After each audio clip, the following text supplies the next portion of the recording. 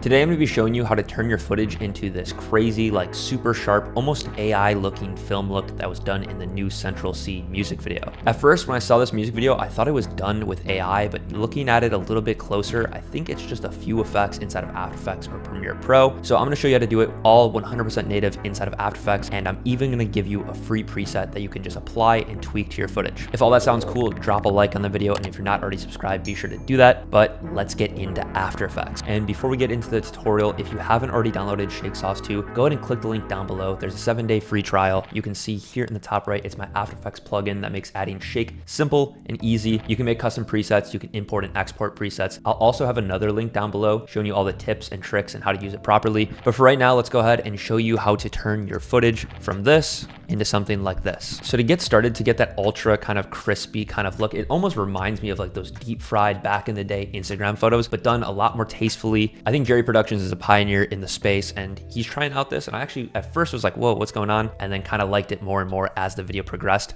So I'm gonna show you how to do it and how I would do it in After Effects with no plugins, just using the default effects. The first thing I'm gonna drag on is Unsharp Mask. And I'm gonna bring up the radius a decent amount to something like 8, 8.5, maybe 9. And then you can bring up the intensity. As you can see, depending on your footage, you can really crank it and it starts to get like this deep fried kind of look. Obviously we wanna avoid that, but we do wanna like push it so it looks a little crispy. So something around like 80 for us looks pretty good. You can see if I toggle it on and off, we already have a lot more of this very crisp, almost AI look. And what I'm gonna do is actually go ahead right here, right click on it and duplicate it. And you're gonna see it gets really intense. But now I'm gonna go ahead and reset and turn the radius down to this one that it is at default, and then just bring it up a little bit more. You can see, you might not be able to see on the tutorial as much, but it just adds a little bit more sharpness to it. So go ahead and tweak it to your settings. But these are the two primary effects. Now I'm gonna go show you a few other things that I would add on to make it look a little bit cleaner. So one more thing to kind of give it a little bit more of that crispness is brightness and contrast. So if you bring up the contrast and maybe the brightness just a little bit,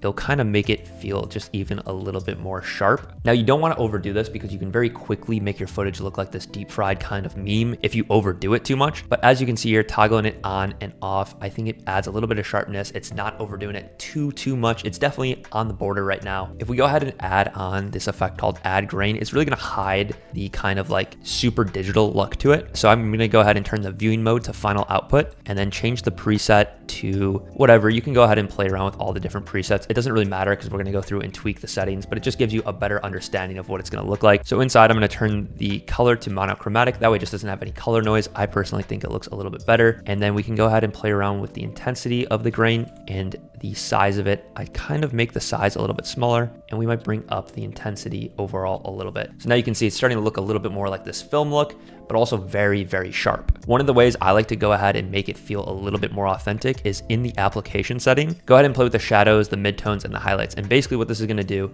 is control the amount of grain in different areas. And in the Central C video that I'm referencing, they kind of have the grain in the shadows turned down a little bit. So let's go ahead and do that. It was still there, but just not as noticeable. And then I felt like it was more noticeable in the midtones and the highlights. So I'm gonna make the midtones the most visible, and then the second most is highlights, and then the third most is the shadows. But this can all be personal preference. You can tweak it to whatever you want. So now if you turn it on and off, you can see it kind of hides a little bit of those like digital kind of block looking things here with some of the grain. And as you can see here, once you render it out, it looks a lot more like that AI kind of super sharp look.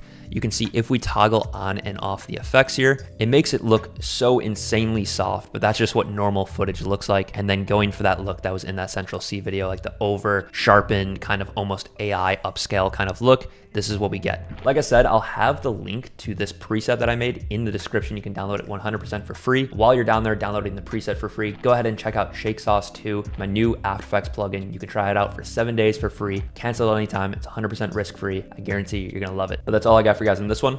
Peace.